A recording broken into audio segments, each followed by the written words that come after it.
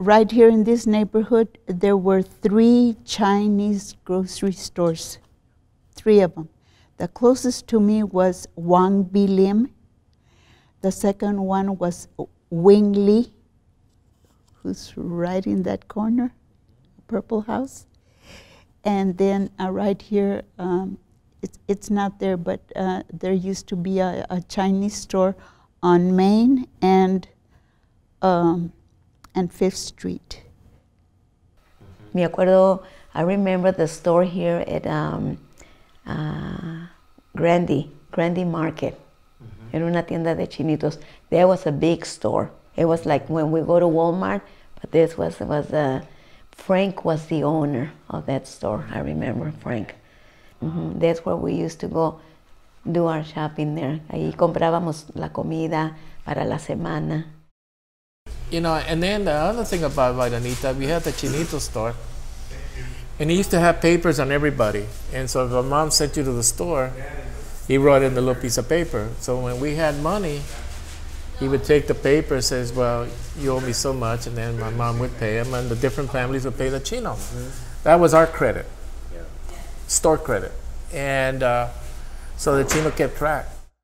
There were 7 Chinese stores in our barrio. And the Lowe family, that's the one that was closest to our house. There was 3 stores. Well, in this one, Anita Street Market, we had, no teníamos una cuenta ahí. Íbamos con la cartera a comprar whatever we needed there. Sometimes dulces, chicle.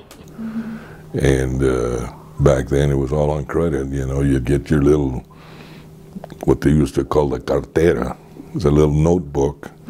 You'd go there and you'd get what you wanted, and then they'd mark it down, and then at the end of the month you would pay them. Sometimes I would go overboard to the point that sometimes the cartera wasn't available to me because, I mean, the charges were way over budget, you know.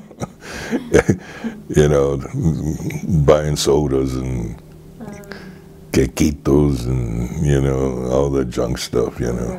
But there was also 2 stores. There was one there, and there was one right before you got to Davis School. There were a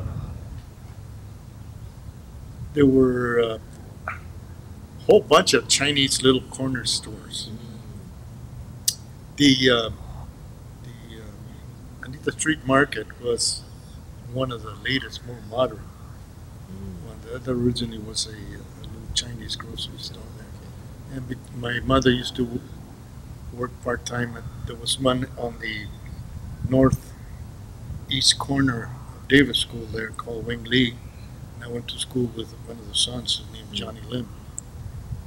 Another block, there was a Chino Loco. Chino Loco. Chino Loco. 2 or 3 blocks more on the east side was one Chinese grocery store, and then that one pretty nice one where the Anita Street Market is. And then they had one right on Speedway that was really, really new. Unfortunately, that's when they made the underpass and widened Speedway, and they had to tear it down.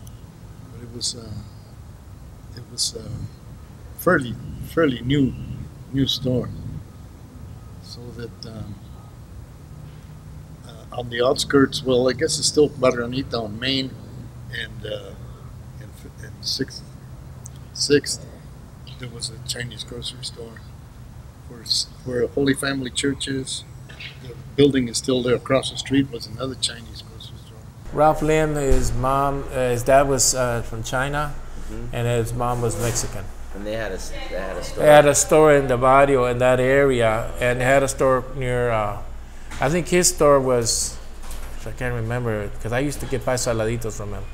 It was going toward Davis somewhere in that area, and Lim is it's a common last name, but there's a lot of Lims and Lees, and because I met Alan Lee from the Alan Lee Market, but that was in John Spring in junior high.